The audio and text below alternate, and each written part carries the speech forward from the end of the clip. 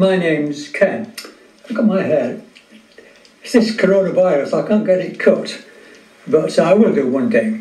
Anyway, that's what I'm here. Logic. Logic can be quite a boring subject, but I have a game I bought for my grandkids, this one here,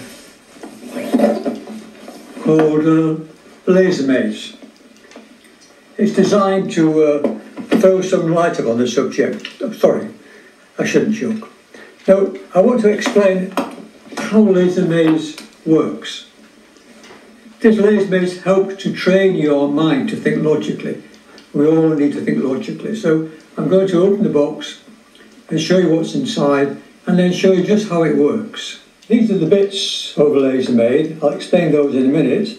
And besides that, inside there's a list of instructions, of course, and a set of 60 cards. I'll show you those, in which the units are mounted to make it nice and easy so they don't move out and they're all in the correct place. Used to place the units.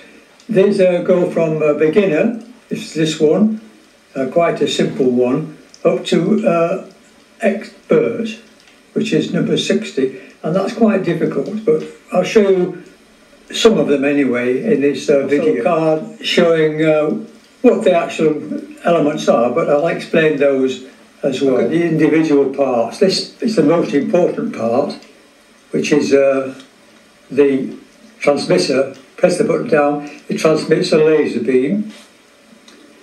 This is a receiver or a reflector. The green one is a reflector. I won't explain just yet, but I'll show you practically how they work. Another reflector, a straight through, and this thing here, which I've never been quite sure about this one, it's a block, so you put it somewhere so you can't put anything else in the place. Seems rather useless to me because logically you wouldn't put in that space anyway. But what I'm going to do now is to put them in place and show you just how they work. In this first example, we're using the transmitter and one receiver as so. And if we press down the transmitter, you see that the receiver lights up. A very simple one so far. In the next one, I've just set up the transmitter and one of the purple ones as a deflector and the other one as a receiver, and we push it down now. You can see the beam is deflected from here to here to here, like so. The yellow one is a straight through pass. It doesn't do anything, it just lets the beam go through. I'll show you now.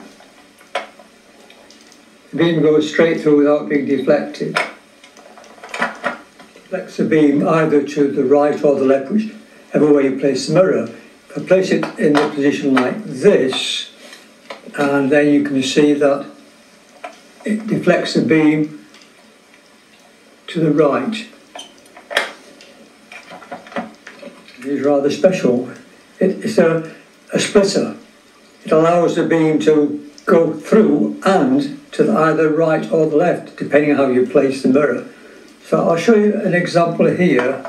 Here, the beam is going to go straight through and then be deflected to the right. Watch the lights. See, the beam has gone straight through and it's also been deflected to the right. The very first card. What you get is a card where it shows you to position the blocks as shown, a transmitter and a receiver, and then you have to find, using the blue one, you see there, deflect the beam so the beam is received by the receiver. The pink one here is receiver, the red one is used as a transmitter, of course. So here's the setup. We have a transmitter, the deflector down here, making sure I place it the right way around, and the receiver, which is here, so press the button. You see that the beam is deflected and lights up receiver. Now that's a simple one. The cards take you through the stages. The first card is the beginner card, quite easy. The second card is the intermediate card, which gets a little bit harder. The third stage is advanced, which is getting quite hard now. We have to position these blocks first and then decide where these other blocks go. And finally, the last stage, which is certainly quite difficult, is the expert stage. It takes a while to get through, but as you go along, it becomes easier and easier and easier. I think so anyway. So I'll go through each one of these with one of the cards and show you how each one goes. We've done the beginning stage already. So let's go to the next stage, an intermediate stage, where they have the blocks. The question marks mean you've got to decide which way they go. The yellow one, and then you've got to decide where to put the transmitter to give some sort of reflection. Well, I've seen their solution, so I'll put their solution down, which is this one. This shows the arrangement. You've got to make sure these go the correct way around. That's why I have a question mark on the card. But if you watch this now, the beam goes from there to here, there, and is reflected round. It comes back to this one here. Let me press the button and show you. You can see how the beam is being bounced round and reflected. That's shown on this card here. There we are. How it bounces round. It goes down, it's reflected to the round all the beams and to there. Now that's not the right way, is it? I've done a different way to that, but it still shows the beam being reflected.